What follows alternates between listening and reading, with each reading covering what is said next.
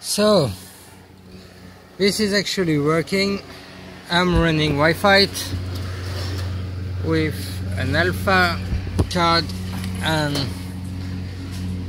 a nice 16 dB antenna, and as you can see it's perfectly working. With nethunter, it's just brilliant. On Android you can run wifite without any issues. The thing though is the built-in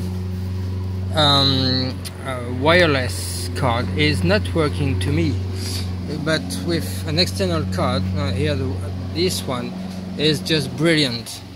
Costs nothing, and you can have an external SMA for plug any kind of antenna you want. This is actually a pretty mini one, and it's just the perfect combo you can have for wardriving and nothing. And all you need is your tablet.